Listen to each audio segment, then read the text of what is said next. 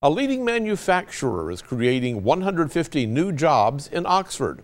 The Calhoun County Economic Development Council has announced the approval of Kronospan's request to amend a tax abatement that the city originally granted back in 2016. The request comes after an additional $101 million investment. That brings the total investment of the company's Growbama project to $463 million, with a total of 310 jobs created.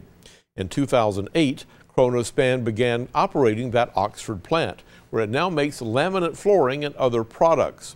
Once the expansion is completed, Kronospan's site will represent the largest private capital investment in the city of Oxford, as well as in Calhoun County.